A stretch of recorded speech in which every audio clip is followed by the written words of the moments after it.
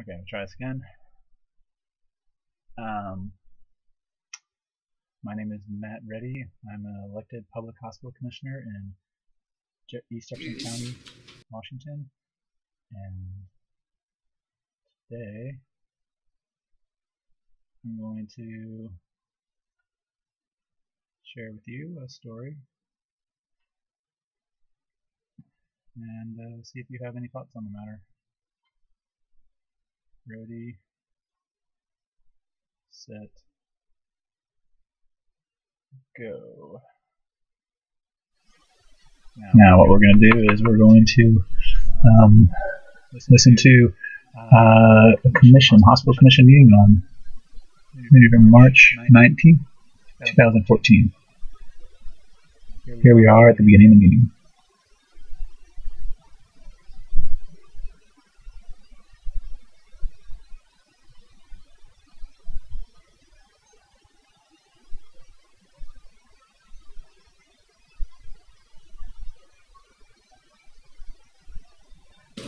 Meeting to order at 3.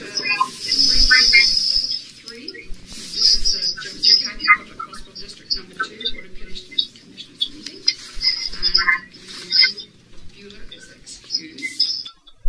Okay, so the chair of the board just introduced the meeting, East Jefferson County Public Hospital District Number 2 commission meeting, and one of the commissioners, Commissioner Bueller, is absent.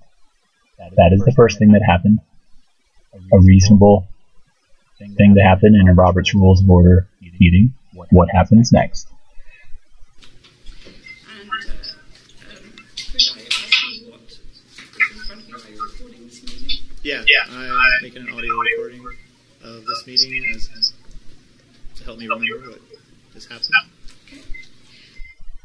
Okay, so the board chair notices that one of the commissioners, which is me, Matt Reddy, is recording the meeting. So I told them before the meeting I was going to audio record it.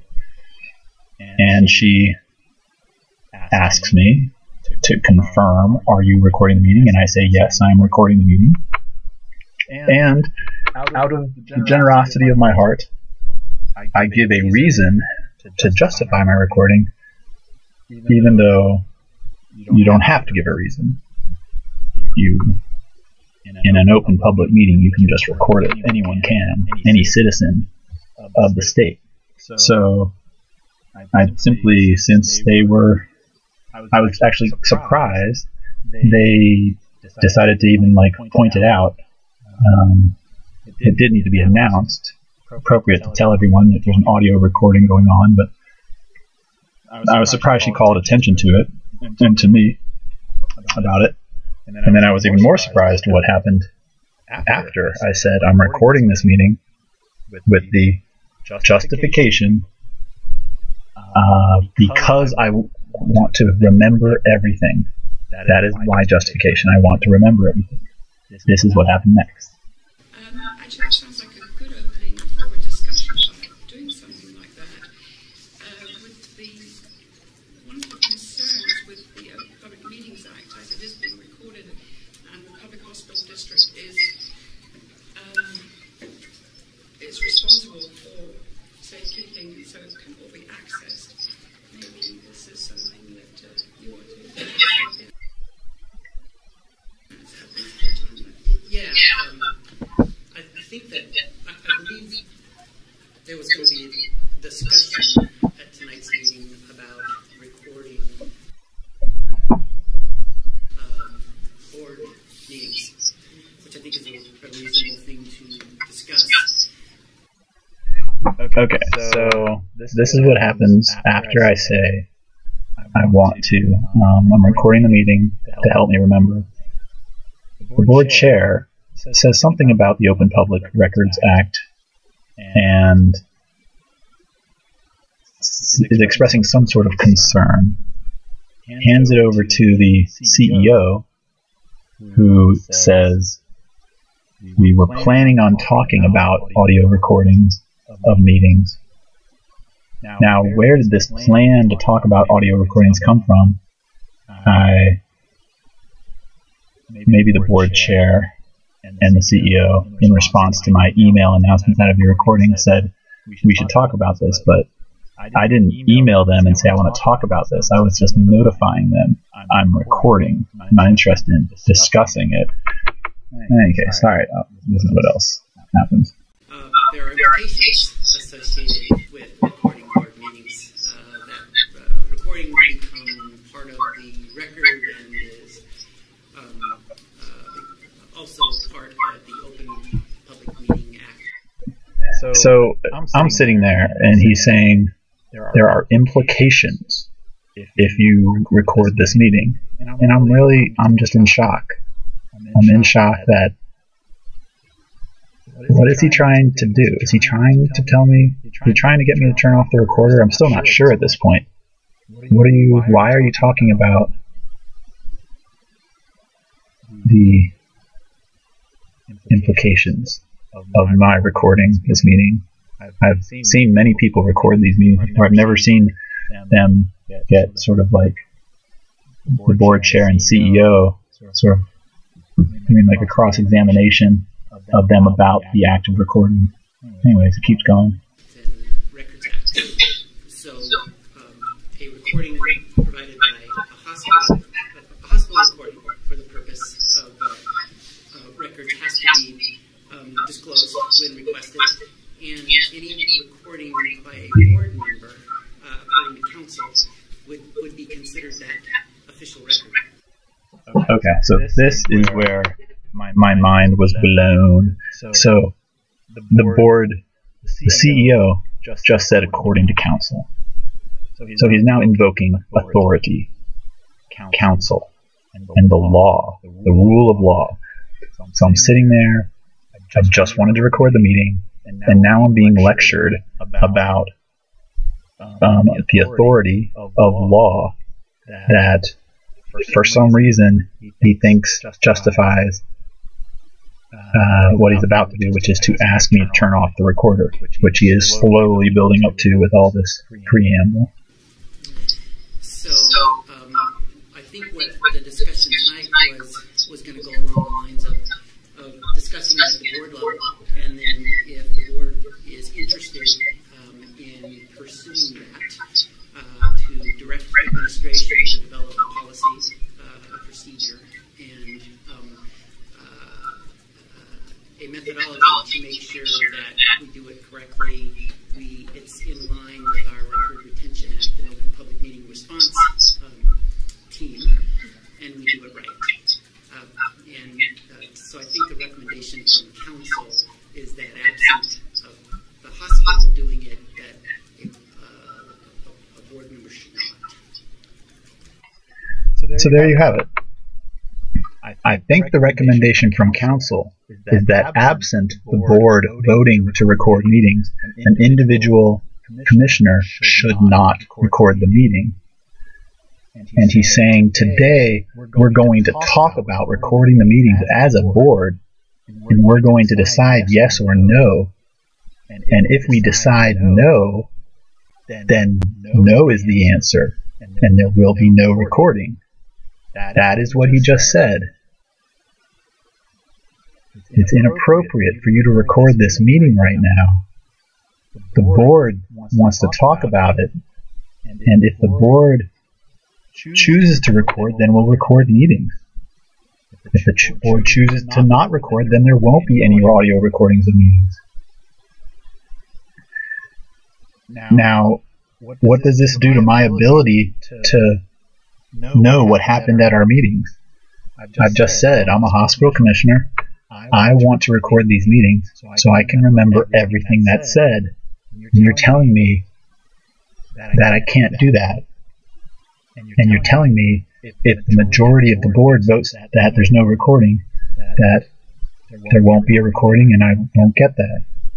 I won't get to know what happens at these meetings. I won't get to remember them, other than whatever notes I take and whatever minutes are written down.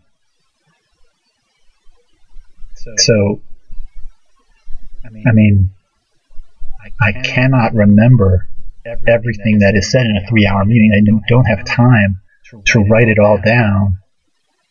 and I don't have time to dispute with the other people in the room the nitty-gritty of things that were said in a meeting.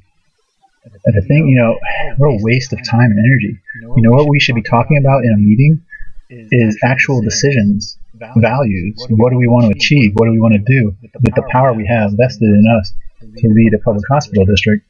Not what was said at the last meeting. What was said at the last meeting is a fact. It's truth. We don't need to dispute it. We don't need to. We can record scientific evidence of it using a microphone, which is what I'm doing. And you're saying that according to counsel, they're recommending I not do it. So anyways, this is all in my brain. I didn't actually say any of this. I'm just like, I cannot believe you just said counsel is recommending that I turn it off. And this is what else happened. Well, based on my research, don't think that's accurate. I mean, this is a public meeting. Citizens have a certain right to record these meetings. I don't surrender that right because I'm a commissioner. Just like we each have the right to vote. We have certain rights, right to breathe, and the right to take notes. I don't think it's. I would disagree with that assessment of what is legal, or that this constitutes a board act. This is an act of a private citizen.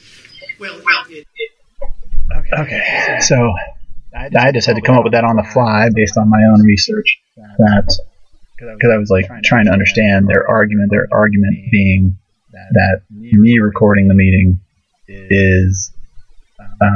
creates a board action of recording the meeting and makes it an official record, which means then they somehow are trying to say that I no longer have the power to record the meeting. I have to give that power to the board because the board's will is more important than my personal will and more powerful, which is what their argument is. So I just said this is not a board act. This is a personal act, and I was basically implying my personal action and personal right to record is more important and more valid and supersedes the will of the board to not have a recording made. Anyways, and then it's pretty exhausting to have this kind of public dispute. There's a lot of people in the room. There's an audience. There's like every strategic leadership member is in the room. This is not just the board. This is being witnessed by a bunch of very well-paid executives and medical professionals, as well as the public audience. And this argument, I'm just saying, has a big audience of people just sitting there listening to it. It might be not a private citizen, but because you are a board member, just like the notes you take at a board meeting, they are subject to the open public. Sure. So that any tape that you... Okay, so this is a bizarre point he's making. He's saying any notes I take are subject to the Open Public Records Act, saying that if I take notes on a piece of paper, those also should be archived, like the recording, for 7 years. That's what he just said. But listen, they had never taken our notes. They never take the board notes and archive them for 7 years. They ignore them completely. And so he was just stating you need to apply a standard of practice to the audio record, that because that's the standard of practice we apply to the notes and other written records, but we don't do that. It was a complete farce of an argument. Maybe we should, but again, it's a selective enforcement of policy to say an audio recording is more important than handwritten notes taken. Anyways, it goes on. Record is also subject to that, so it becomes part of the record, and it's a recommendation from council looking after the interest of the organization that if Jefferson Healthcare begins to record our meetings, that it be done through administration, so that we have the tape, we have the record, we can properly store it, and we can respond to any open public meeting requests. requests that may come down the pipe, because it's a good thing. Some hospitals do indeed record their meetings, and it adds another layer of complexity to responding to open public record requests. So I think the ask, or I think the discussion with the rest of the board is this something that we want to pursue? And then secondly, if we are going to do it right. And council, I don't think anyone is suggesting as an individual citizen, you don't have the right to make the recording, but as a board member, council for Jefferson Healthcare is recommending you don't. Okay, so a very long-winded way of saying again, you have the right to record, but council recommends that you don't as a commissioner because it's not in the interest of the organization. That's what he's basically saying. He's saying it's not in the interest of this public hospital district to have you record this meeting. The board will decide if it's in the interest of the hospital district to be recorded. And I'm just one board member, but I've already decided it is in the interest of the people in the hospital district to have a recording. I've decided that, and I'm not changing my mind. But he's saying you don't have the power to decide that. You have to listen to counsel, according to counsel. Again, the counsel is not there. There's no lawyer in the room. This is a CEO and a chair, board chair, claiming that this counsel, this lawyer, is completely backing them up. This counsel that they spoke to before the meeting, and who, after this meeting, I will email the board chair and say, could I have the contact info, name and contact info for the lawyer that you and the CEO spoke to? And she will reply to me in email, which you can read on my website, readyforhealthcare.org. She replies to me, if you contact the lawyer, you have to pay for it yourself. So they're saying, and then, 6 years from now, they will say that the lawyers for the hospital district don't have to answer any questions from a hospital commissioner, an individual hospital commissioner. They only are obligated to answer questions from the majority of the board, from 3 board members.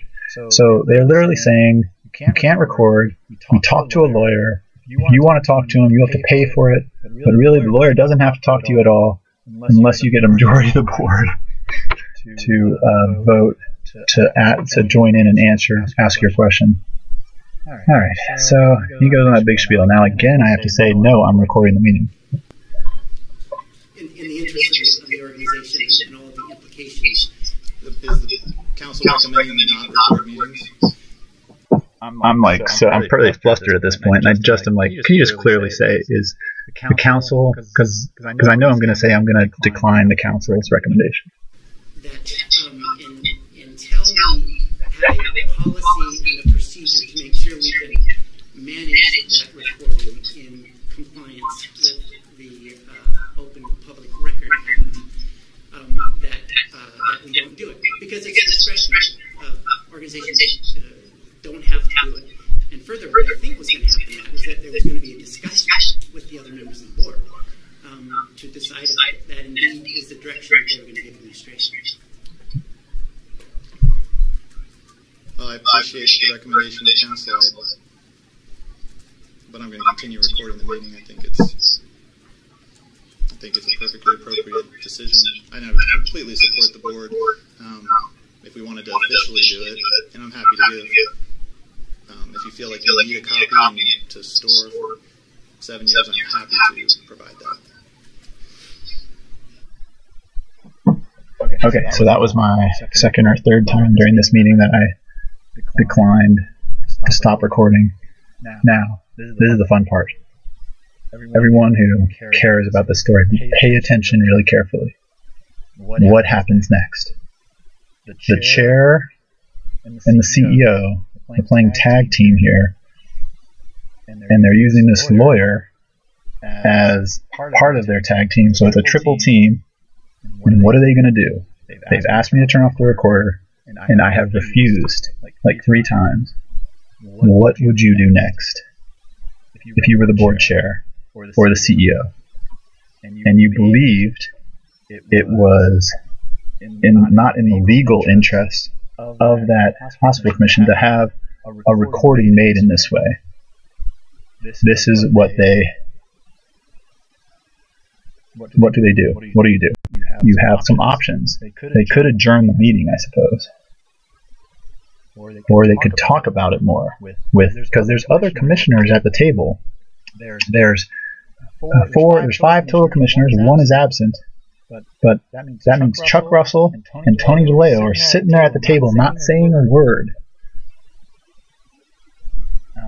which is kind of interesting. And so this is immediately what happens next. Well, it's not like it's the law would require it. Okay. So the law would require. Again, he's stating law like he's a lawyer, but the lawyer's not there. You really could use a lawyer to justify and explain and stand behind all of this quoting of legal authority. And the recommendation from council is that if a recording is made on behalf of the organization, and as a commissioner, you will be making on behalf of the organization, that we have our own recording. Okay. For the first time in this entire meeting, the CEO says the recommendation of council. This is a little different now. The recommendation of council is if a recording is made of this meeting, and if you do it, it would be a recording. It would become an official recording of the meeting. But if you're going to make an official recording, the organization should also make an official recording. He just said that. If you do it, he's recommending that they have to do it also. Okay. That's the first time he said this. No discussion with the other board members of what happens after this realization. No discussion of what does this mean. Well, can we record the meeting? Do we have the equipment to record the meeting? Could we also record this meeting easily today, or do we need to adjourn and buy recording equipment? None of this discussion takes place. Instead, this is what happens. So I will recess this board meeting at 3:39 to see if we can locate recording. Some recording device, and if not, we will just have to schedule a special meeting. All right, thank you.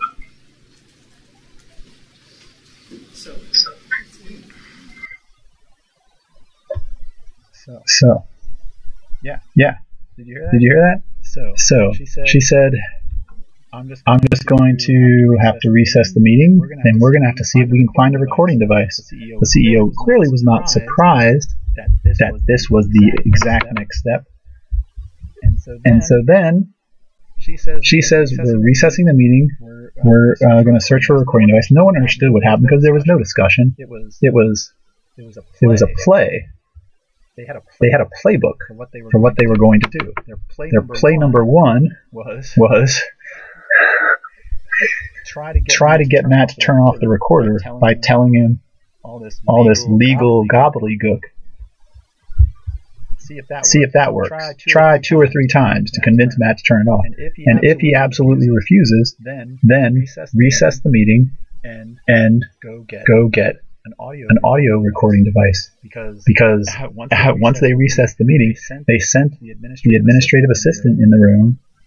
Very nice woman. She ran off and quickly came back with a recording device. It was still in its box and packaging.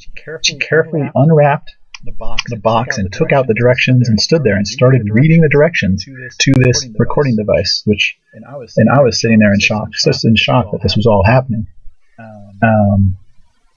So they were on their third leg of their plan. I guess they were going to then have her either figure out how to turn on the recording device or not, and then she was going to start recording the meeting simultaneously to me recording the meeting, and then we would resume. Now, if that had happened, everything might have been fine for years to come. But when I saw her standing there reading the instructions to this recorder, trying to figure out how to record the meeting, I was just so shocked by everything they were doing to try to interfere and discourage me from recording that I chose to make a strategic retreat in my stand on audio recording. I went to the crowd. I found my friend, who was also there in the audience, and I asked her if she would press record on my recording device when the meeting resumed, because I did turn it off when the meeting recessed, which I didn't have to, and in retrospect, would have been actually really good to keep it going. But I did turn it off, and I brought it over to her, and I said, "Will you record the rest of the meeting for me?" And she said, "Sure." And then I went back and I said to the chair, I said, "I'm no longer going to record the meeting." And then she told Susie to put the recorder away, so they did not record it. And then my friend spoke from the audience very bravely and said, "I'm going to record the meeting. Is that okay? Is there anything that will stop me?" And none of them. No one tried to stop her, and so she recorded the rest of the meeting. So there you go. Really, that's everything that happened for the 6 years after this is just part of basically the cover-up and attempt to whitewash the suppression of the right to record in this meeting. And because nothing really new is offered as a justification over the next 6 years for why this happens. A similar incident happens in 2016, but much more aggressive language is used. And there's emails that also, show a lot of this drama. But yeah, there you go. That's the sort of the run through of the first meeting. Stop recording.